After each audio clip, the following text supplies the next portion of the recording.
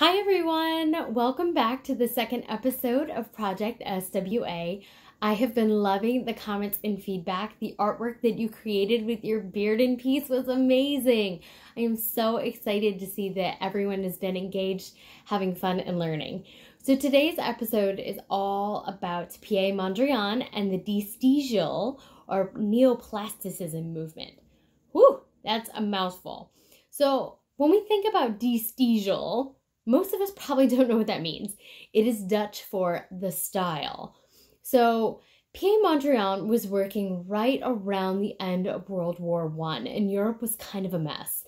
And there was a lot of utopian idealism moving through the continent. People were really looking for an answer. They weren't really quite sure where to turn, what this new world looked like. All they knew was that they had been through a really difficult time and never wanted to go back there ever again. So the Stijl movement really focused on creating balance, finding harmony, and finding these things already in our world instead of creating a new world, finding it within what we already knew. And believe it or not, this is what they came up with. So Piet Mondrian was famous for these black, white, and primary color compositions. He used vertical and horizontal lines. He was very, very orderly with his artwork. You're not going to see a whole lot of organic or round shapes there. And it was really interesting because he actually started off with the Impressionist movement, but the war changed a lot of things with how artists really perceive their own artwork.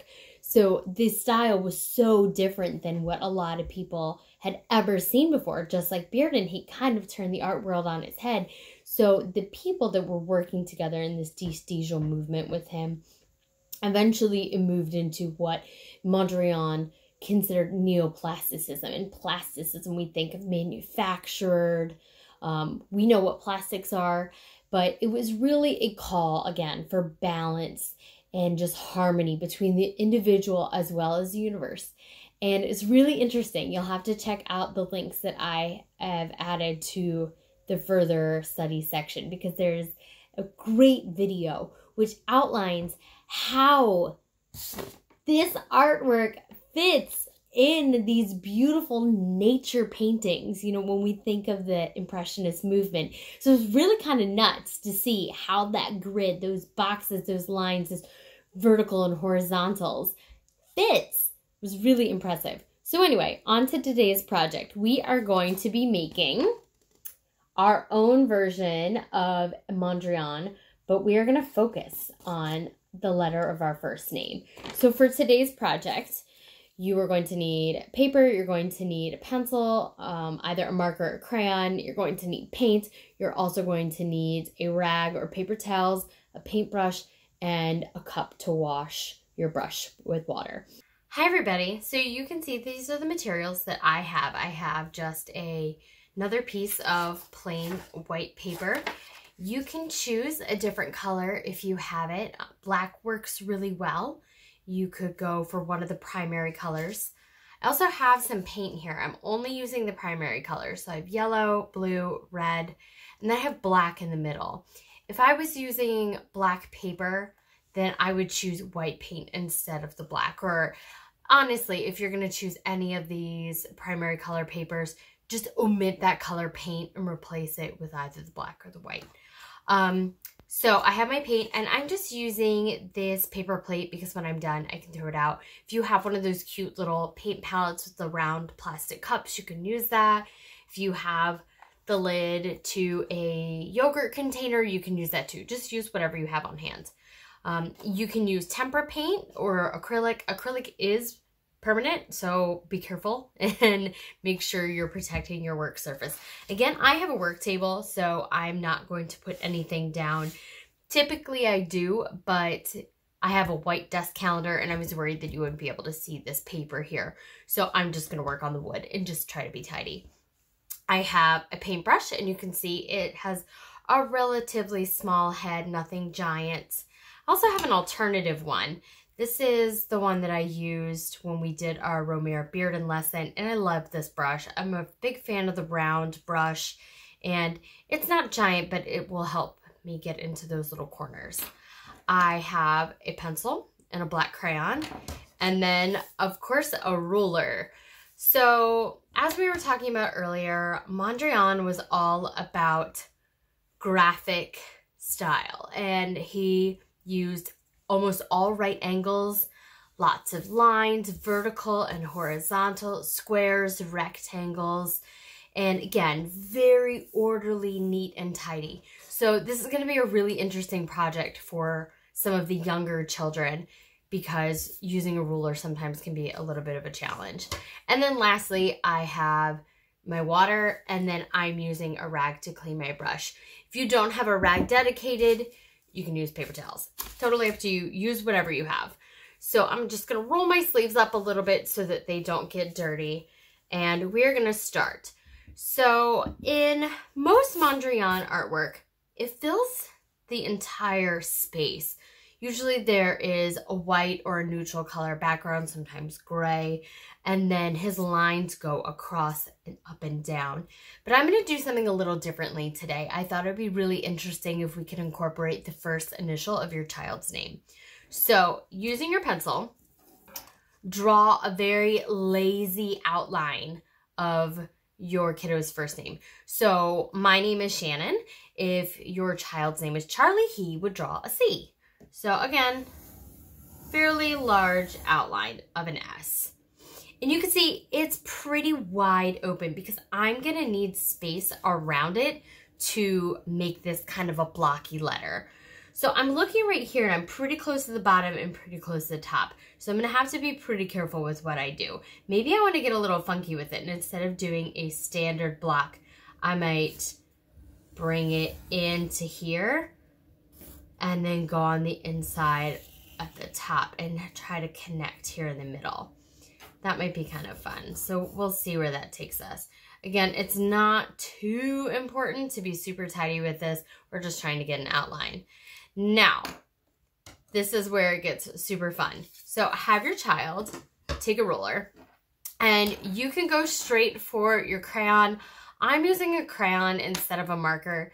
The only black markers I have are Sharpies, and I am worried that they're going to bleed through this paper. I also could use a watercolor marker, not a watercolor, a Crayola washable marker, but I'm worried that if the paint comes in contact with it, it's going to run all over the place.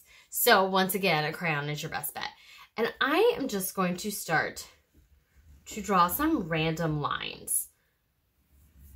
So this is a nice vertical line, and again, nice and straight. If you have a kid that is having a hard time with a ruler, I always tell them, as far as your fingers will reach, put your finger on the 4 and the 1 on the 8, and then push down with all your might. So I'm going to absolutely avoid my letter.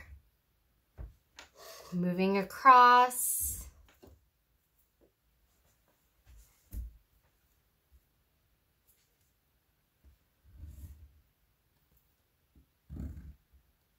You don't have to go all the way. You can make some half lines. So maybe I want to start here and I want to stop. That's fine. You can add a break. Now, turn your paper and go the opposite way. So again, the lines don't have to go all the way. So this one, I'm just going to take across and then I'm going to stop. But now I have this break, so I have to figure out what to do with it. So maybe here I will take it back and then I can pick it up further down the paper. So you want a variety of lines. They can be far apart, they can be close together. It's really up to you. And that was kind of the great thing about Mondrian, and he really had a wide variety of what he wanted to do. Sometimes he would have lines that were drawn parallel to each other. So just like this, parallel versus perpendicular, crisscross.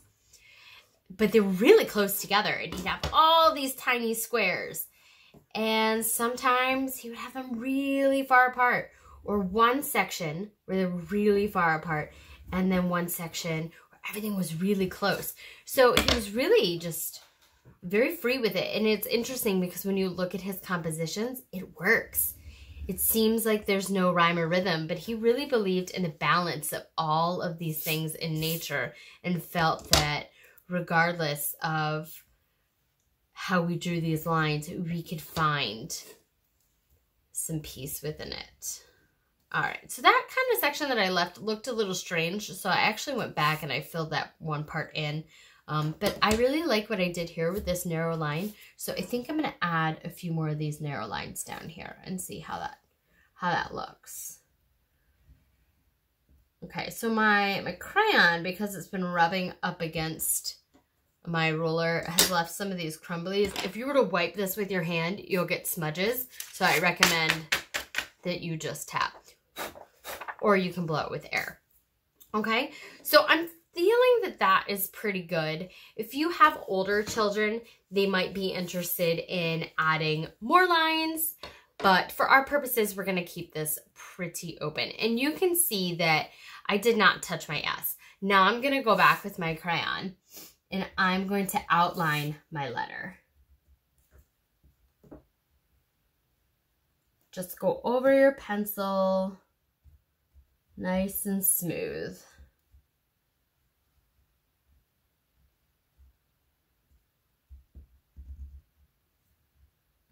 So again, we talked about this earlier. You can do different things with this. You do not have to do the first letter of your name if you have a shape that you really like. You can do that. So this looks really neat if you do a circle or a triangle. I would avoid a square considering that everything on the page already is filled with squares. But again, try to choose something where the shape is in contrast. So I'm going to start with the weakest colors, that being yellow, and then I'm going to work my way darker. So to red, blue, and then lastly black. The reason for that being is yellow is a really weak color. It's a beautiful, bright, lovely color, but it can be overwhelmed by other colors really easily. If I were to use blue and then not clean my brush very well and then try to use yellow, I would get green really fast on this page. So make sure you're washing your brush really well. So I'm going to start with my yellow and coat the brush. If you get too much on there, you might want to wipe some of the excess off. And depending on how many squares you chose, you don't want to go crazy. I would say I might do 4 yellow squares. So I'm going to start and I'm just going to paint my blocks. Being careful not to get into the crayon. And I will tell you, the really nice thing about using crayon is wax is hydrophobic, meaning it does not like water. So your paint usually will not bleed into the crayon because it's so waxy.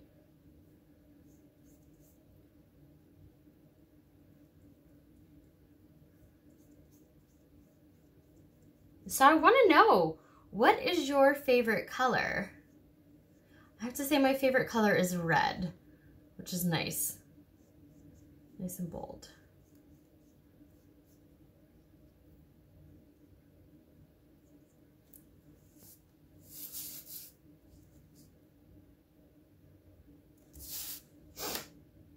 So you can see as I go, I'm actually going to turn my page.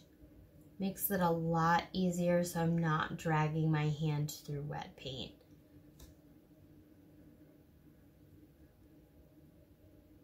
Okay, so now I'm completed my yellow for what I think so far looks pretty good. And I'm gonna wash my brush. So to do that, I wanna show you the best way to wash your brush. Take your cup, hold your cup with your hand, otherwise we're gonna have a lot of water spilling, and gently tap the brush on the bottom of your cup. And as you do this, swirl it around back and forth. And then we get to do my favorite dance move. Go ahead and wipe it off. Take your brush and wiggle it back and forth. And your elbows should flap like a chicken. The reason for doing that is when you do that, all of your bristles move back and forth like this and get the water out of this crimp so that everything gets out of here and it's not dripping or blending. I'm gonna move my water to the side and bring my artwork back. Now I'm going to go to the red. Now red's a really strong color. Red is actually my favorite color.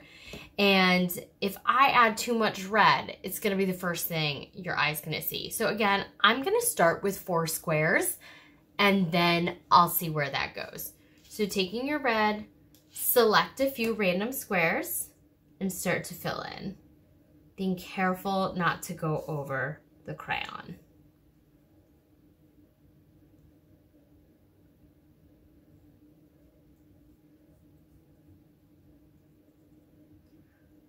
So Mondrian only used primary colors, and the reason for that was because he felt that primary colors, they're the start of everything in our color world. They're the most purest form of colors as we know it.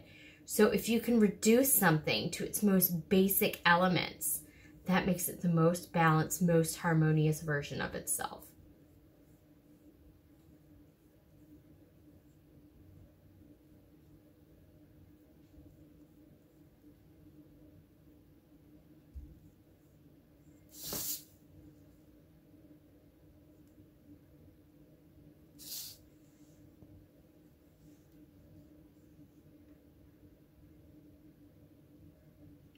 Again, as you go around your page, make sure you are turning. Keep our fingers and our hands from dragging through that wet paint. So much easier.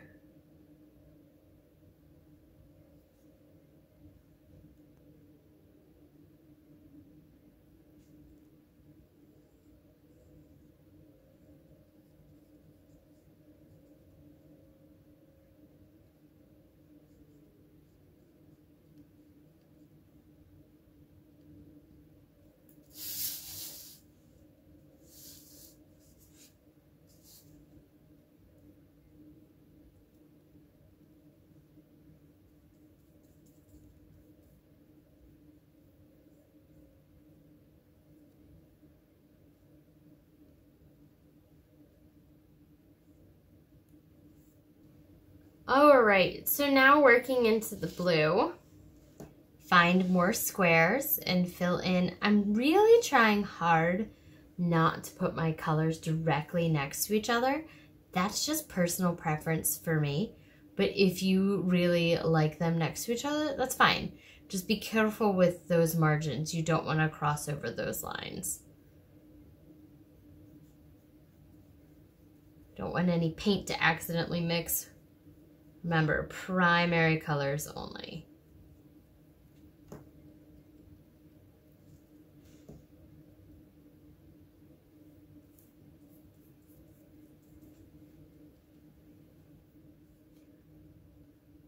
So again, die Stijl art came from the Netherlands, and it was at a time right after World War I, where Europe was kind of in shambles. People really weren't sure if life could go on like it had before, and quite frankly, what had just happened to them.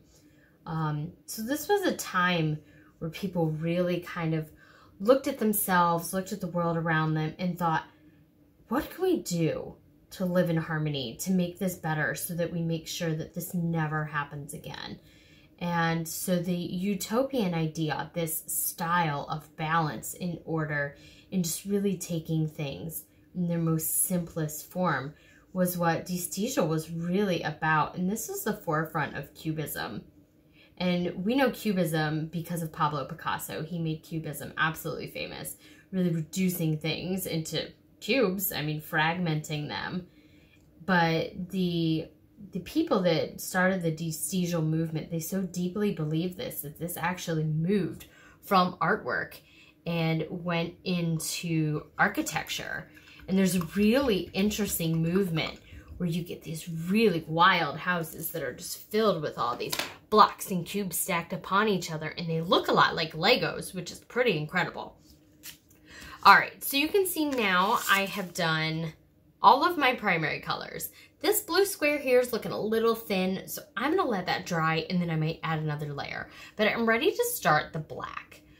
Black is the one area where I think you could do a lot and it could look really neat, or you could do just a few squares.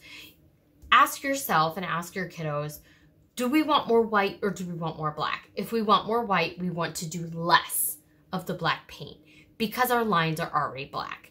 If we want more black, then we can fill in a lot more of these squares. This is the one time I'm not going to try to spread my black out. I will put 2 blacks next to each other or leave 2 white squares and then add some more blacks in a row. It's completely up to you. So again, making sure your brush is nice and washed. Go ahead and move into your black and rotate that page as you go so you don't drag your hand through this wet paint. There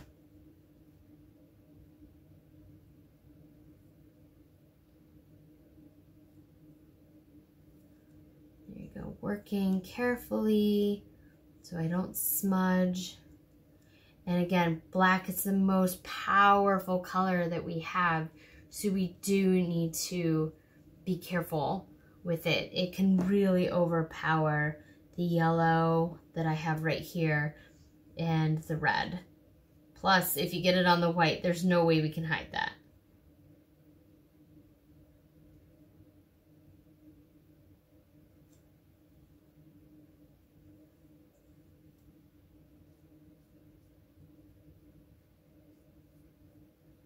You can see this square right here is actually split by my letter. So I'm gonna make sure that I fill in this little area up top. And you can see I actually forgot my red square. So it's a good thing that we're talking about this, because this red square, forgot this little corner right here. So I have to make sure I fill that in. See guys, even our teachers aren't perfect. We all make mistakes.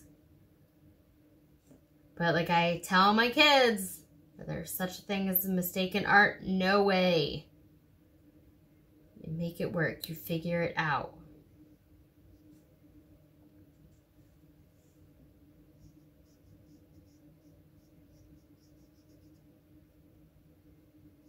So I'm curious to know what everyone has been up to during this time. I know that, you know, we're the first week in. There's been a lot of change. It seems like on the news, it changes by the hour. As soon as we have one thing that we hear is closing, there's another rule or recommendation for the government coming down that, oh, you know, either rescinds what we had thought before or, you know, adds another hurdle to jump over. So it's been kind of crazy for me. I know that most of you are watching from home, but I have actually been working this week.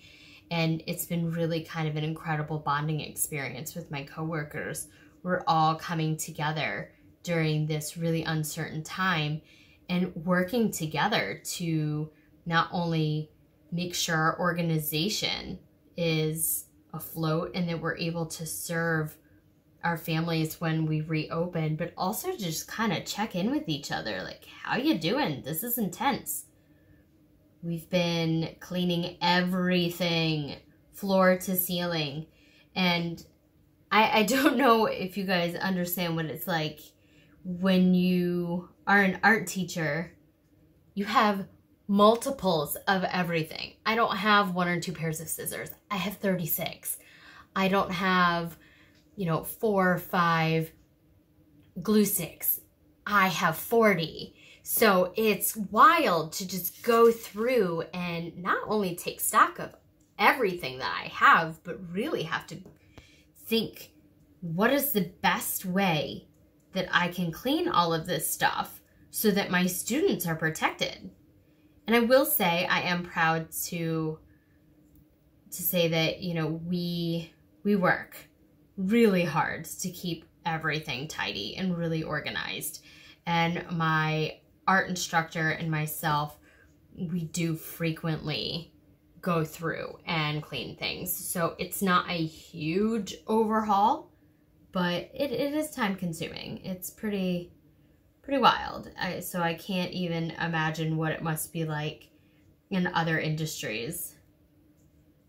And everyone at the hospital are working, you know, first responders, emergency personnel, firefighters, police officers, even doctors' offices. It's such a wild time to be alive, you guys. This is something that's absolutely going to be in the history books.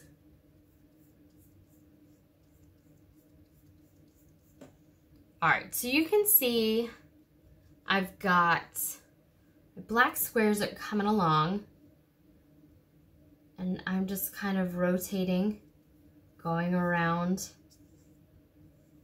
Right now, this will be my fourth, so I am doing significantly more black than I had for my colored squares.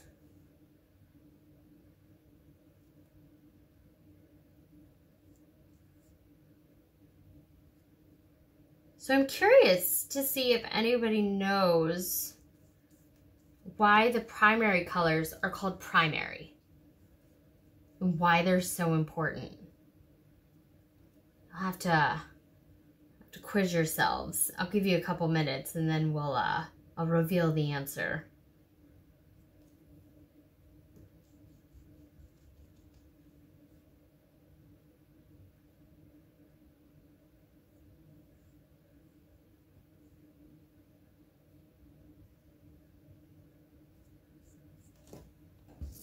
Okay, so if you've ever done a color wheel, you know you start with primary colors, and then as you go around, you have the secondary colors. Then you have tertiary colors, and it goes on and on and on. So primary is the beginning. It's first. These are our first colors. We cannot make these by themselves. You know, yellow is yellow. Yellow doesn't come from mixing other colors together. Yellow is yellow. Same with red and blue. So those three colors begin every other imaginable color in the world. And it's really amazing. And because, you know, you can't get orange without red and yellow. There's no way about it. You can't have green without blue and yellow. You can't have purple without red and blue. So those are our secondary forms. Our tertiary forms would be like red-orange. So mixing red and yellow, and then a little bit more red. So you're still getting orange, but it's on the red side of orange. I've always found that to be such a cool part about primary colors. We really can't make any other color without.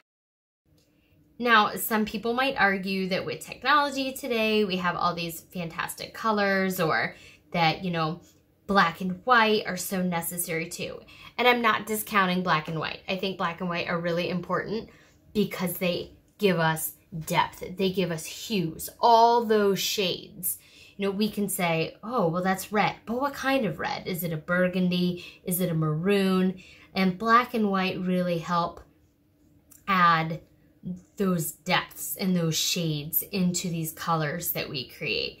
Same with blue. You know, you can't have navy without black and blue. You can't have sky blue without white and blue. So it's really kind of incredible how all of these colors and shades work together to really color our world. Make sure while you're painting, you're filling in the square entirely. You don't want to leave any blank spots behind or it'll look unfinished, not very tidy. And when Mondrian was painting, his squares were always completely filled. He didn't leave any white marks behind. It was fully saturated. The only white that should be on your page is what's left purposefully to be a white square or your letter.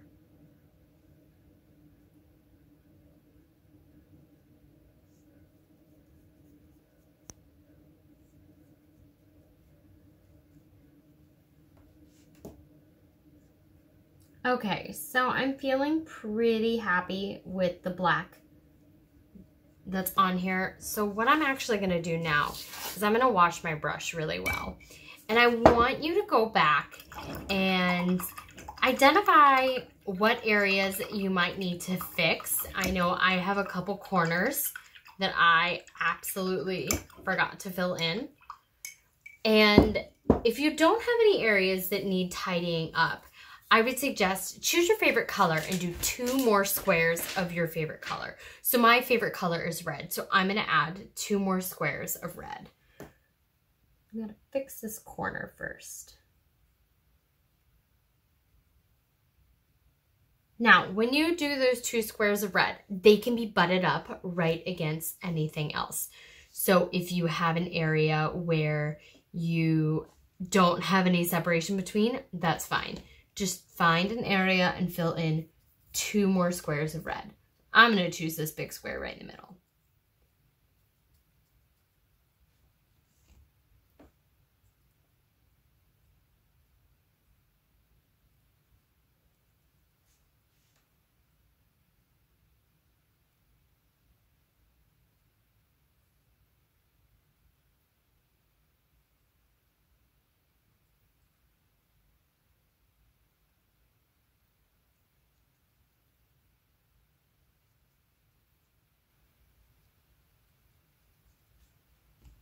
Careful not to forget this area down below.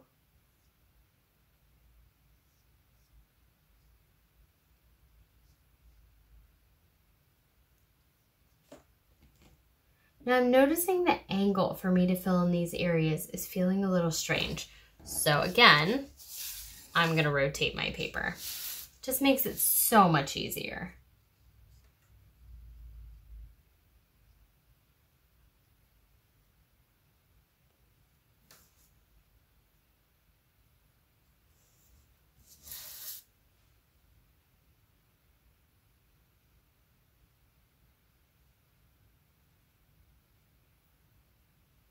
I don't know if you guys can see this.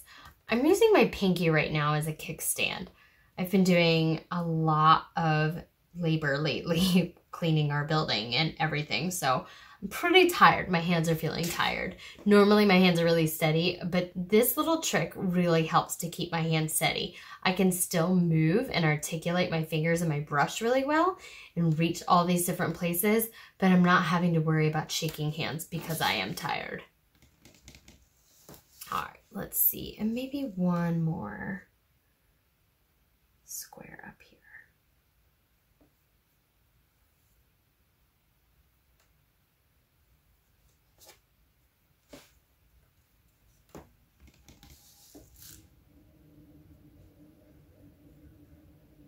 And now I'm gonna wash my brush. It's especially important if you're using acrylic paint because acrylic paint dries to like basically plastic. And if the paint dries on your bristles, it will absolutely ruin your brush and it's really hard to get this clean.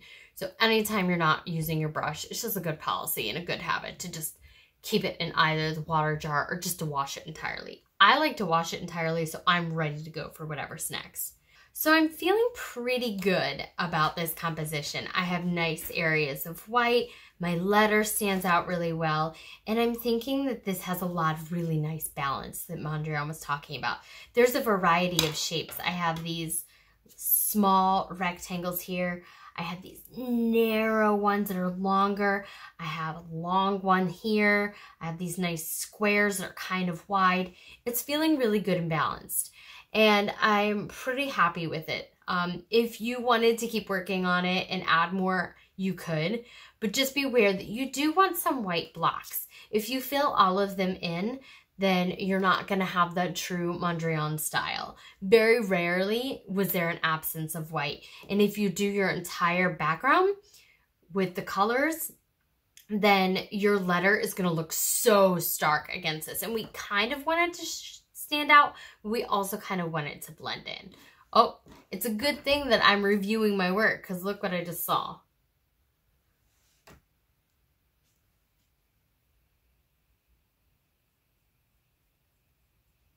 There we go. All right, again, washing my brush.